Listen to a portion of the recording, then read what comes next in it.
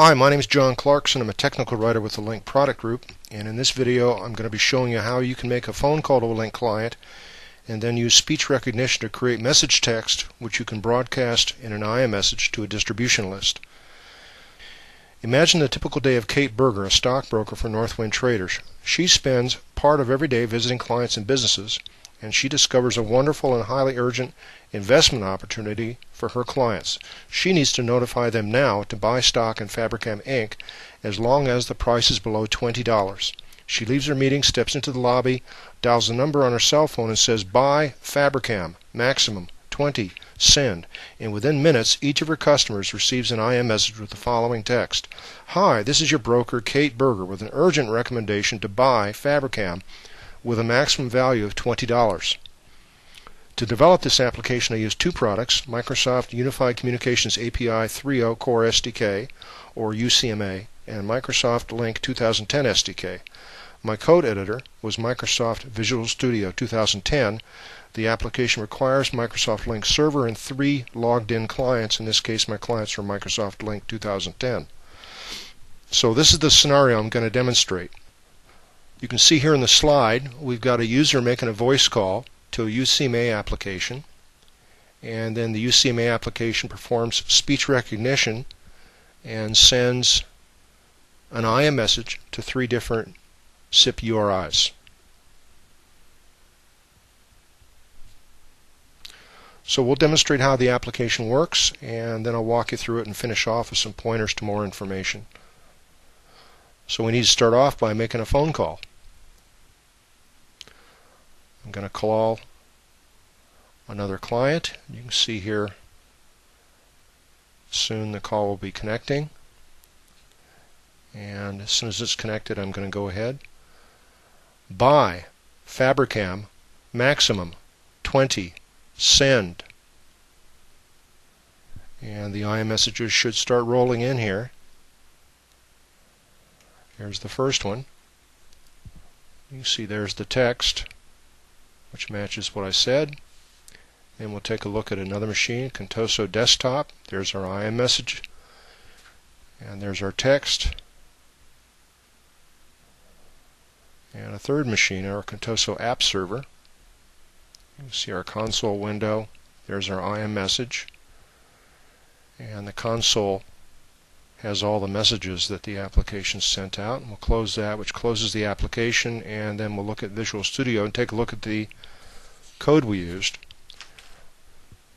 First of all, these 3 namespaces are core UCMA namespaces,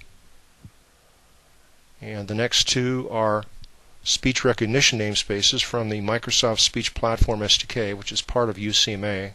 You'll get it when you download it. And then there's the sample helper file, which comes from the Quick Starts Common folder, 2 namespaces from the Microsoft Link 2010 SDK, and the last one here, system.config. You're going to need to read the contents of your app.config file.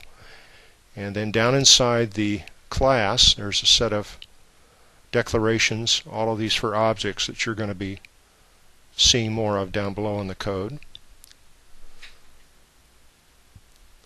And then there's a set of auto reset event objects that we use to pause the main thread while background threads are processing. And there's our main method, which is obviously used to launch the application. And it launches the run method, which drives the speech recognition. We begin by opening up our UCMA sample helper file, which does the heavy lifting on creating endpoints and creating the platform, and it uses we're going to create a established user endpoint. We're going to register for an incoming call, and then we're going to create a speech recognition connector and attach an audio video flow, which will act as the connector and the connection for our application. And next we're going to start the speech recognition connector, and we'll create the speech recognition engine. And next down here we're going to be adding the grammar.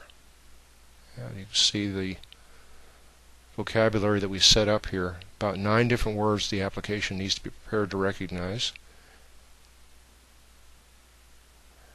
and we use the load grammar method and the grammar builder class to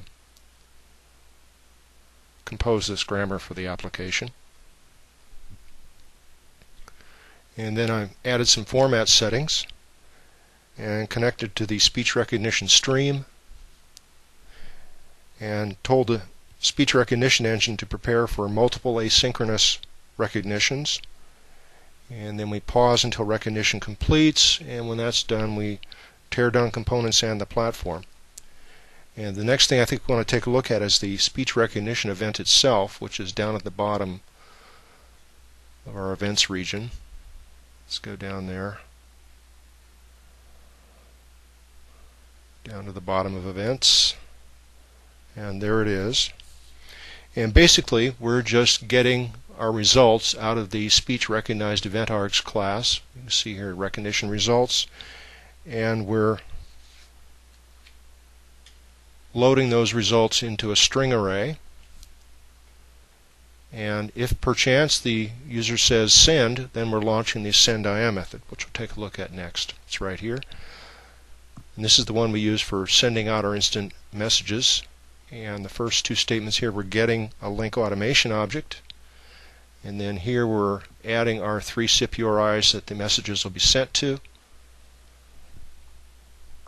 And next we're going to specify message settings, prominently that what the message text is and the fact that the message will be sent immediately. We're using the begin start conversation method to send our IMs, and we're pausing you see the parameters here.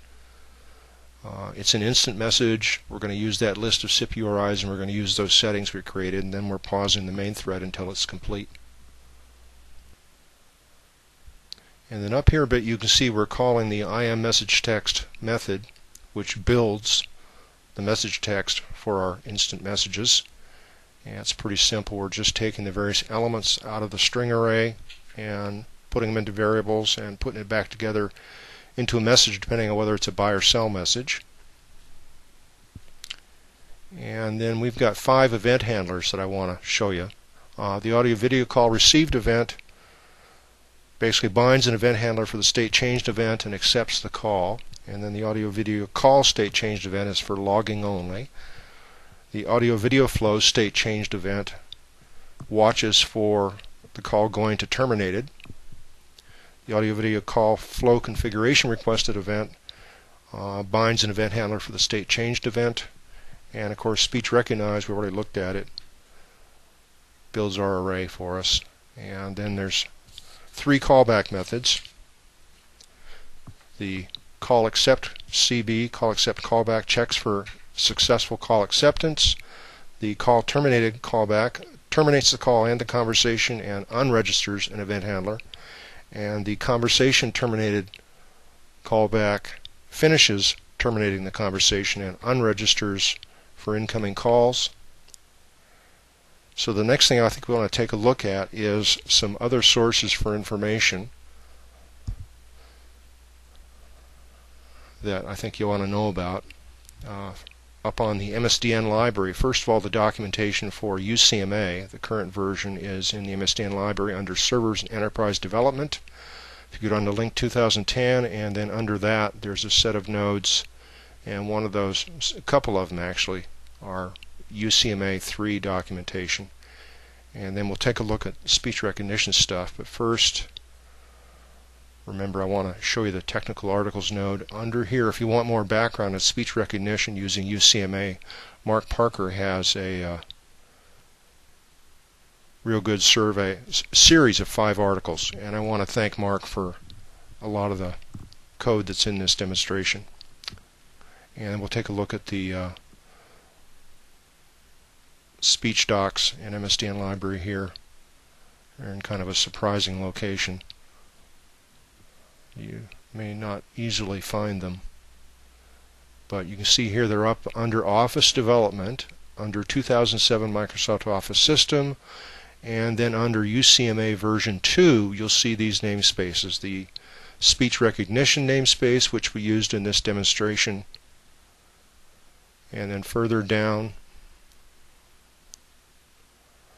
there's a speech recognition speech synthesis namespace and a sRGS grammar namespace. So thank you very much for watching. I hope you enjoyed the demonstration.